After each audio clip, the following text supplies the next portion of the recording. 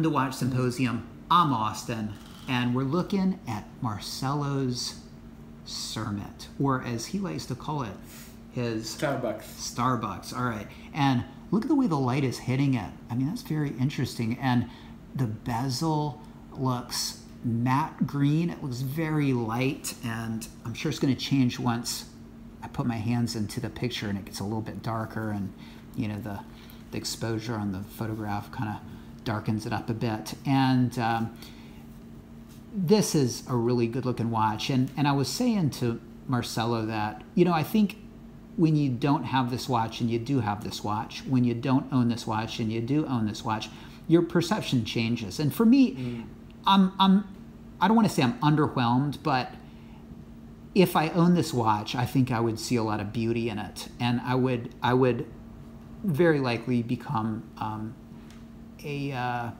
real fan of this, and especially since this is, in my opinion, maybe one of the last green Submariners. And if you think of a bell curve, you know, we started out with the 16610 LV, right?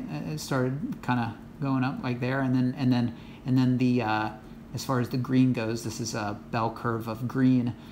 The Hulk, whoa, it got really green, okay, and then you know, maybe we had our fill, or Rolex said you had your fill, damn it. And now we're back to a little less green, and I think we're going to taper off to nothing in the future, and perhaps this is sort of the last of the green watches, or not. You know, I'm not sure. It's a great question. On a related note, this peak right here of greenness, too much, too little, hell of a lot of green, I mean, I gotta say. And I'm not a fan of the Hulk. I think it's a garish green watch, and I think if you're looking at, because the dial have a CD effect, that's why.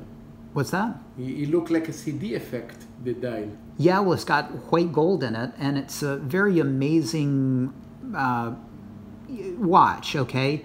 But aesthetically, I think it's a little bit too much. And I'm talking about the Hulk right now, all right? I think it's just too green, too garish. And if you look at the aesthetics of a watch, I think it's just too much. But Marcelo is pointing out something very interesting. It's not just about the aesthetics of a watch. That's the way I look at it. That's the way I frame it. That's what's important to me. But it's the hype, and it's the F-off factor. And there ain't nothing more in your face and look what I have than a garish green watch. And so I sort of understand the greenness of the Hulk. And we come to this, and I think this is more low-key. This is my kind of thing. Of course, I'm more of a 5-digit guy, the 16610 LV with the aluminum bezel insert, which can look lime green or different shades of green depending on what you get. And you've got the Fat 4 if you're very lucky. It's beautiful, and there's a texture that I don't think the ceramics really well, they don't pull off, and I don't know if Rolex is working on it, or if they feel they have achieved what they need to achieve with these ceramic inserts, but I think the iridescent texture and play of light of the pre-ceramics is pretty amazing. That said, this is a little thicker. I like the more thin width of the pre-ceramics. Again, if this was a Pepsi or a Coke, we'd be seeing a little bit more of the play of light I'm talking about, especially if it was faded.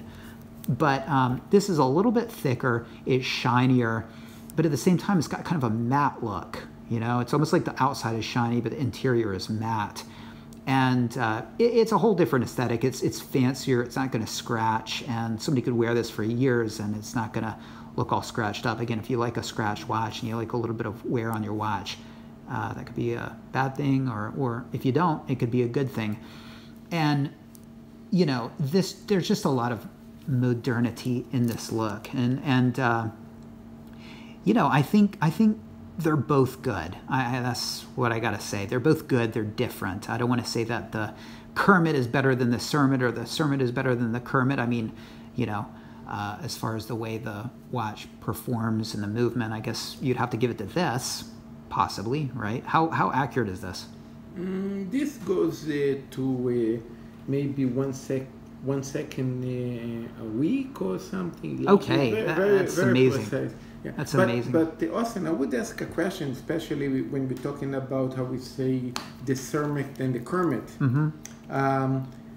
If I have a Kermit, original Kermit, even if the bezel did faded because it was aluminum bezel, with time, that something that I actually do like, and I send the watch to service, I guess they would change the bezel and make the watch like brand new. So then I would lose all this they would ask you, and you'd have to be insane to agree to it. They would ask you. This is because some people don't know, and they might actually accept the new bezel. I guess if somebody has a Kermit and they don't know what they have, but it would have to be a downright evil AD, and I mean that. I mean, it would be have to be a person working at the AD that knows that they're going to devalue the watch, and that they know that they're going to do this customer wrong, but they say, oh, we can get a nice new bezel on, and could they get both? Well, here in Japan, you can you got to pay 40% for the older bezel insert, but I don't know if they would let you double up, and that's the big question. I mean, if you're going from Coke to Pepsi, you pay 40% to get back that Coke. But if you're going from green to green, I don't know if they'd say, yeah, we can't do that. We can't let you double up. I mean, that would be awesome if they would, because you could absolutely age two bezels. Absolutely. And if you had a Kermit and it was a Fat 4 Kermit, then during a service, probably what I would do, if it was a daily wear for me, I would have the bezel insert changed, and I would have a regular Kermit put in. I would take the Fat 4 Kermit out and store that. That way I wouldn't hurt it, because when it comes to the Kermits, I mean, it's all about that aluminum bezel, and it's almost like, it's just so much riding on that little tiny piece of aluminum. I mean, we're talking about, a 4 that if it's fat, it's $10,000 more than if it's not fat. I mean, that's insane. And so I would want to protect that if it was a daily wear. But it probably wouldn't be a daily wear because it's a Kermit, right? So anyway, guys, we're looking at this, and 120 clicks. Very nice. Any rollback? No. And I'm being very gentle, because again, if I start wrenching it back, well, I'm going to give this watch rollback. Still under warranty. Still under warranty. Well, let's just keep it nice. How about this, right? Now, let's take a look and see if they got the rehot right. They got it close but no cigar. Rolex has like a real issue with this that. Is actually awesome that you mentioned me before. I should take care about the rehard. I never thought about that. It's to the right. I mean, it's not a big deal, but come on, Rolex, guys, really, it's is it that hard? But by the way, Austin, does alignment in the rehard affect the value of the watch? Well, I had a friend that he passed up on a Submariner because he went to see it and it didn't have a aligned rehot. But I think it depends on the deal. Like if you're looking at a few watches, you go for the one with a aligned rehot. But if you got a great deal, then this is something that can be, fixed after the fact and during a service. But it's one of those trifling things that Rolex just can't seem to get right. So, all right. Well, so if I want to increase the value of my watches, I should confirm in the service that they actually make that.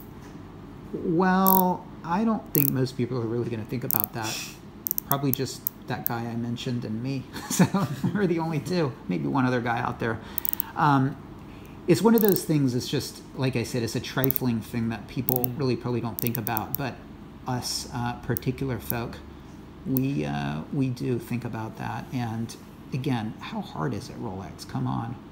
Anyway, this is a beautiful watch. Move the crown. Oh, yeah. How could I forget? And I want you to tell me what you think when you change the times, and maybe I do the same like you show me with the Smurf, like go back. Very and then tight, feels very good. I mean, you just tell it's so waterproof. It is just so resistant to any kind of liquid or dust. This watch is 3 months old.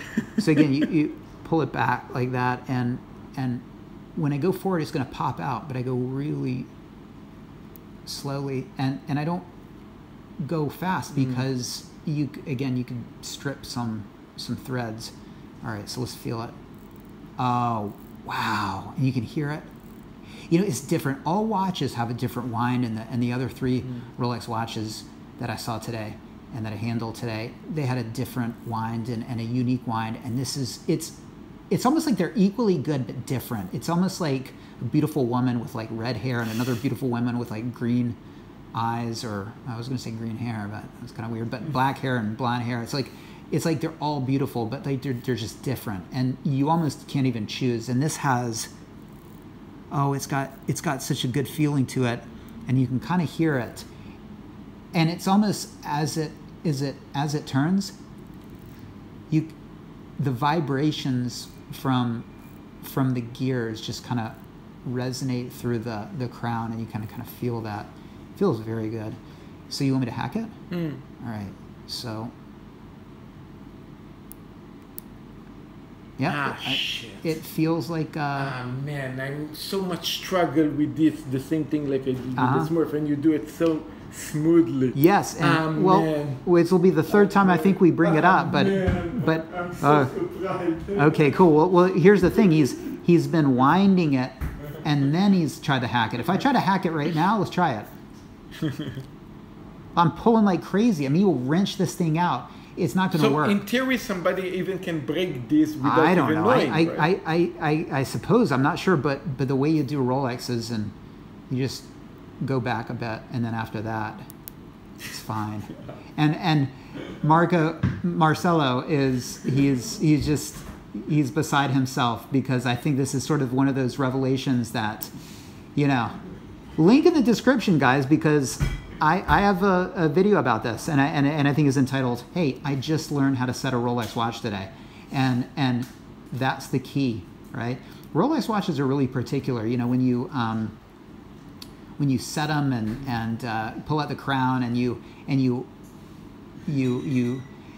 set them, and when you push in the crown, how it moves, and about how to mitigate it moving too much. I mean, there's a whole method behind it that I've sort of developed personally, and I've never really gone into any of the videos I've made. But anyway, let's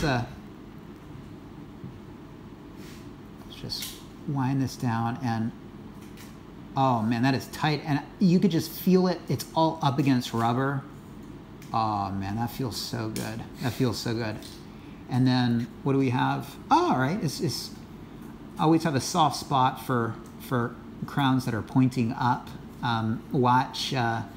This crown is also not perfect. You're going to see sometimes the up, sometimes it's down. I mean. Yeah. Oh, really? This changes. Sometimes it's down. Yes. Okay, so that's interesting. I guess the modern watches, there's a couple ways to thread it. So it's not like it's a twin lock versus a trip lock thing. It's the newer watches, I guess, versus the 5 digits, where the 5 digits, they always screw down. I kept saying wind down. I meant screw down in the same way. According to Marcelo, it depends. They go down in different ways, and so that's interesting. And so I guess you're. Later you're going to talk about this. This one always go down. Oh, okay. Well, here you go. Always go down. Always the crown is. Well, there you position. go. This is an older watch. Always this position. Yeah. Well, there you go. It's an older watch. That's why. So it must be something different between the older watches and the newer watches. The 5 digit and before, they always screw down into the same position. The newer watches is random. There's probably 2 or 3 places where it winds up. You know what I mean? You're going to do an experiment. Okay, this one is to the. Now this one is take it out, wind a little bit, right. Put it back. You're going to see different. Exactly. This is at the 2 o'clock. Okay. So try to go backwards and a little bit. This is the way I do. Wait, do you press it down and go backwards? No. Yeah. You're holding, always I do like this. I go backwards a little bit and then front, and then you lock it. All right, let me try that. Okay, so first of all, I gotta do it to here. Okay, so you press backwards and then you can go forwards and then you lock it. It's interesting. I think that might be a good technique. I might start doing that. That makes sense. Maybe this is with the modern watches. I don't know about the previous ones, but yeah, this is always at 2 o'clock. Yeah. Anyway, all right, beautiful watch, and I like the black dial and just enough green to make it kind of fun versus like an all black Submariner, but not too much green like the Hulk, in my opinion. So, what do you guys think of the Cermit? Beautiful watch, and I think they corrected these lugs. I think this is really, really nice. In fact, I tell you what, we've got a 40mm watch on my wrist, so let's just sort of do a little bit of a comparison really quickly. And interesting. I mean, it's almost like this looks, in a way, almost smaller because the dial looks smaller because the insert is thicker. It's almost like there's more dial space on this one. Interesting. All right. But, you know, you really can't tell that one is, what is this, 42 or 41?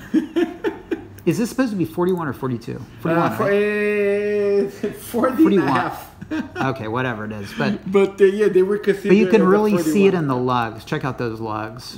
Yeah. And so it looks like you could polish quite a bit. And years later start looking like this. But this is the thing, I'm never going to polish them. Yeah. Guys, let me know what you think. Take care. A couple beautiful watches here. What do you think of the Cermit? Very nice watch. And thanks for watching. Take care. See you next time.